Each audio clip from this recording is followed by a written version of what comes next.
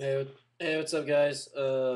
Yeah, so I finally got this board canal legacy together. And I noticed when I was looking at it, it kind of felt a little shorter. I don't know. I just looked at it and put my fingers on it, and I like without even putting the grip on it and everything.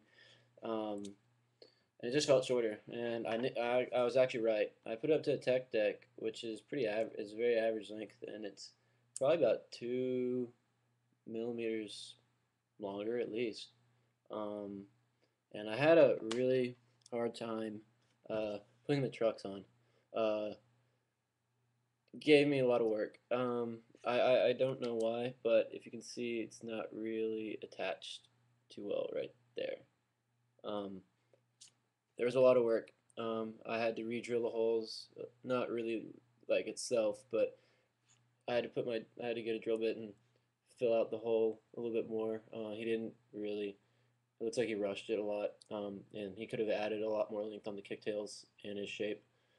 I really don't recommend anybody spending any money on this at all. Um, it pops weird, but I mean it's okay. It's doable if you get used to it. If you have a little hand, you can do it. Got a decent sized hand, but I guess I don't know. It's okay for a wood fingerboard. I would not buy one at all. Um, just yeah, it's kind of pops. As you can see,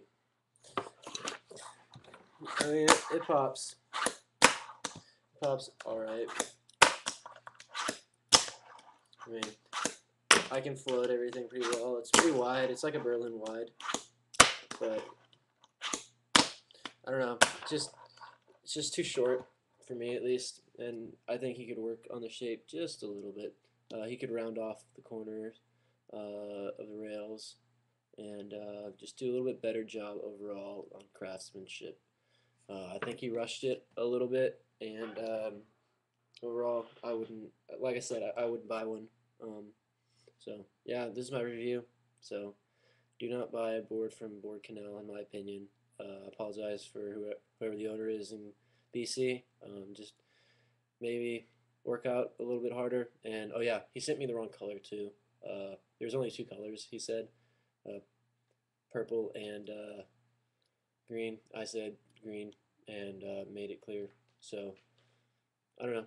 I wouldn't really buy one, but if it's 15 bucks, so if you're looking for a cheapo deck, here it is.